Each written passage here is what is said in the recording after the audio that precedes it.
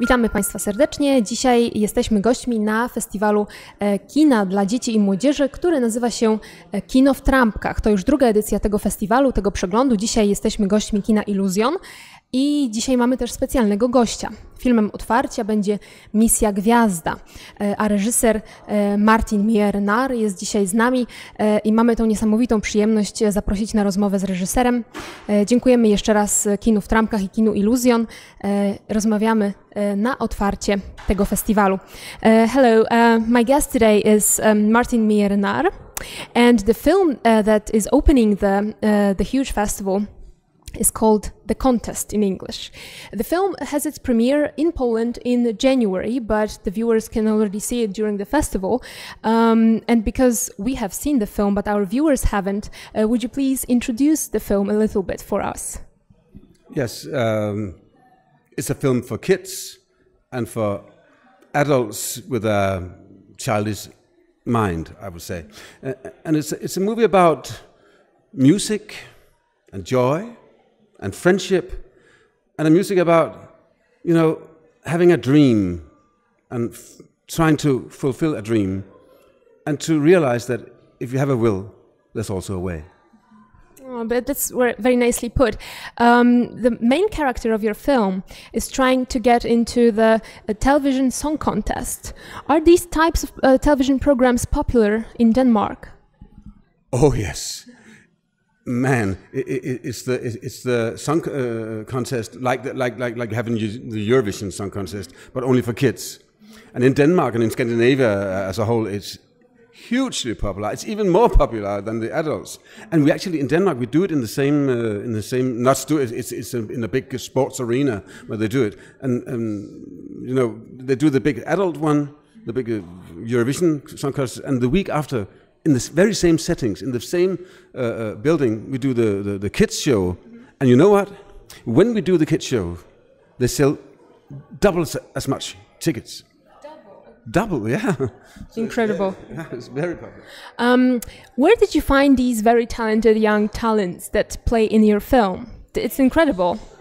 Yeah, maybe I should tell you that in the movie it's about a Christian Danish boy from the west coast of Denmark, a very traditional Christian part of Denmark, and he has to move all the way to Copenhagen, which is the capital of Denmark, and where he gets into a class with the multicultural pupils in it, and all of a sudden he becomes a stranger, even though he's a Dane, and he meets with this girl from Copenhagen that is from a Turkish family. She's born in Denmark, but she's from a Turkish family, and she has to take him into the class and try to assimilate him, even though he's the Dane. So it's quite difficult parts and very big parts for this boy and this girl. So we had to do a lot of casting to find them, and playing a lot of the scenes and stuff. But you know what? I've been doing a lot of children movies and on television as well. But for the first time ever, when the kids got in, this is the girls I'm talking about. Normally when the kids get in, they come into the studio and we put a number on them, so afterwards we can remember who's who.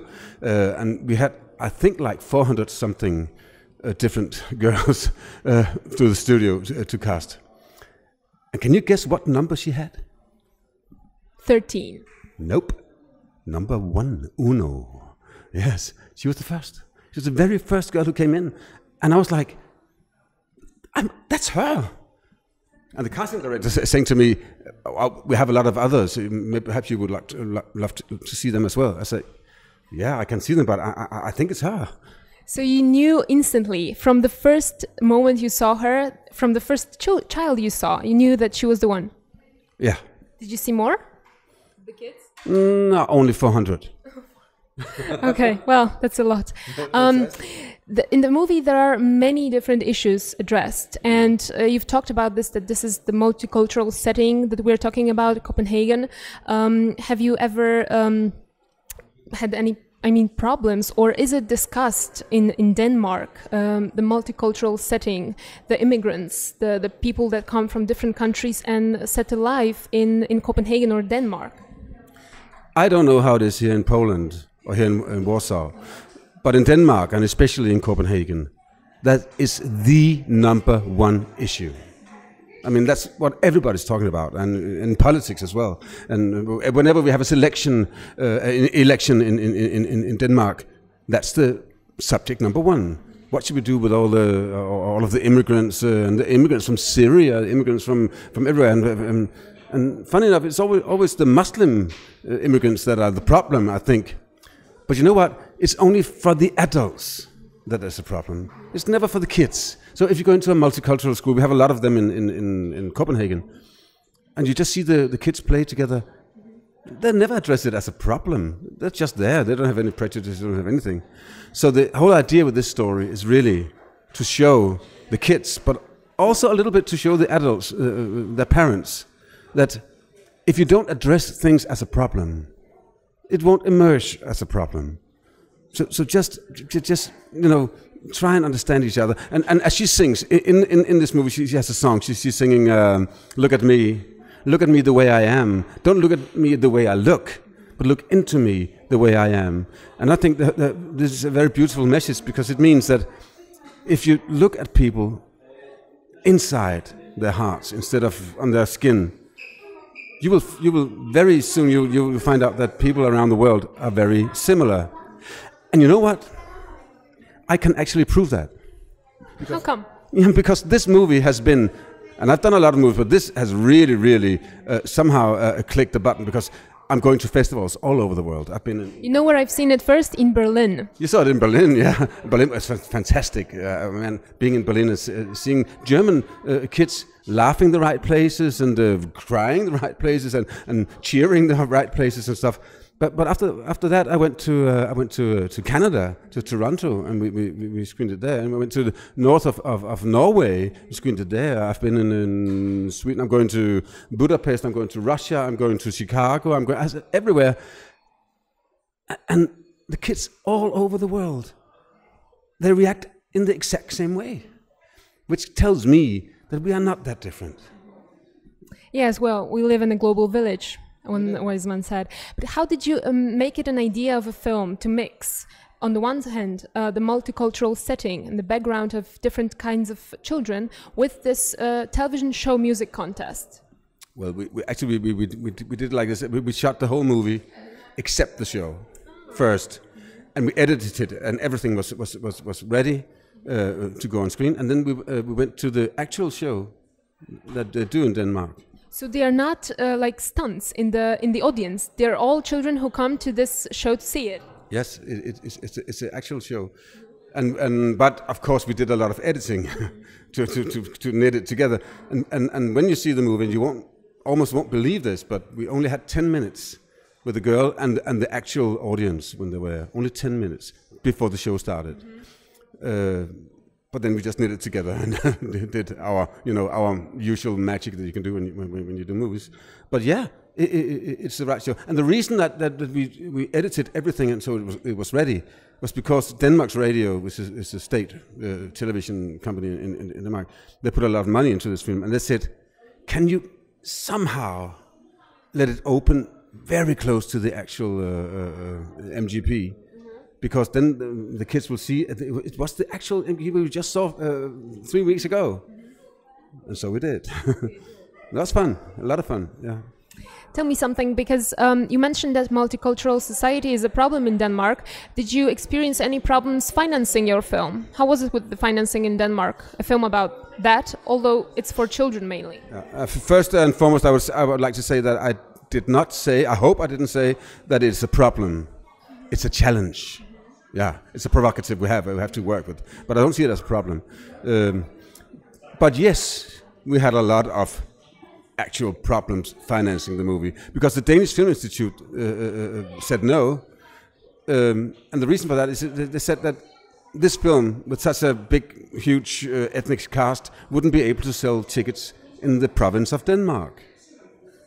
And they gave us that in writing. Incredible. And a Danish journalist, he saw that, and he put it on the front page of a Danish newspaper, and everything exploded, simply. And we had a huge debate, and it's actually, as we speak, it's still going on in Denmark. And the Danish Film Institute has now, they're using a lot of money they put into a project trying to teach ethnic actors to go to the castings and try and be casted for, should you say, everyday parts, instead of always being the taxi driver or the villain or the prostitute or whatever you used them for. They should reflect the everyday life we have. And in our everyday life, at least in Copenhagen, I mean, people from other countries, they're doctors, they're architects, they're school teachers, they're whatever. So that should reflect that in the movies that we do. Because I think the importance, especially when you do a children's movie, you must reflect their everyday life. Because if you want to tell stories to make these kids of today better citizens of the world tomorrow, and that's really somehow the idea, not only with this movie, but with movies as a whole, you have to tell them stories about themselves exactly as they are and meet them where they live. And so that they can actually recognize themselves in that everyday life. And you don't do that if the only thing you see Muslims do is being a cab driver. I mean, yeah. Setting challenges aside, are you a good storyteller? If I'm a good storyteller, I would let other people judge that. But when people ask me, what do you do? Because I direct, I write for cinema, I write for television, I write for theaters as well. I have a part in a computer gaming company and stuff like that. So when people ask me, what do you consider yourself? I say, well, I consider myself a storyteller at any given bonfire, and that's what I am. Do you show your movies to your children before they open at the cinemas? Not only I show them the movies, but I actually have them read the script. Especially my daughter. I have a daughter at 17. She wants to be a screenwriter as well. So she reads it, and I said to her, "You have to be blunt. Really have to be blunt." And Is she? Oh yes. Oh, she's terrible. I'm so shaky whenever she goes through it because she's right there. You know, if something doesn't really cling, and that's good. Tell me something.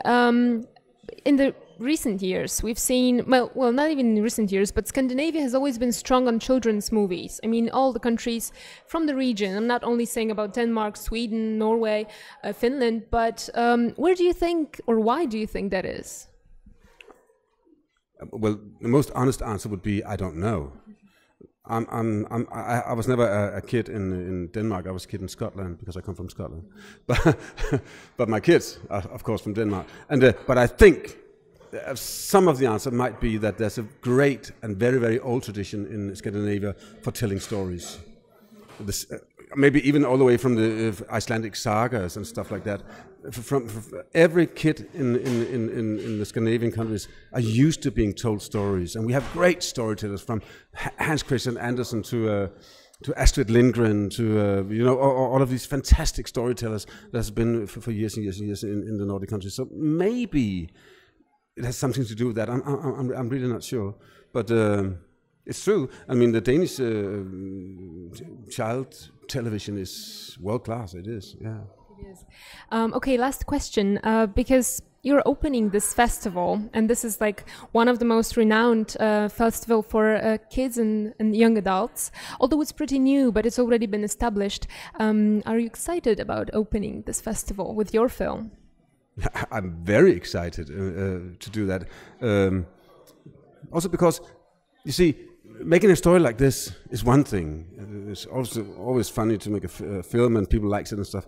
But to be able to travel around with a story like that to other countries, and actually to see that kids from other countries not only like the story but understands the story and somehow feel that it has something to do with them, that means that for tomorrow's children films, a Polish film and a Danish film will have a much larger audience around the world. I mean, and that's fantastic. Both when it comes to funding, but also when it comes to storytelling, that so many people will like to hear my story, man. Come on, listen to it. Come on, see the movie. See the movie. Zobaczcie Państwo ten film. Jeszcze będzie grany na festiwalu Kino w Trampkach. Zapraszamy serdecznie razem z reżyserem filmu Misja Gwiazda.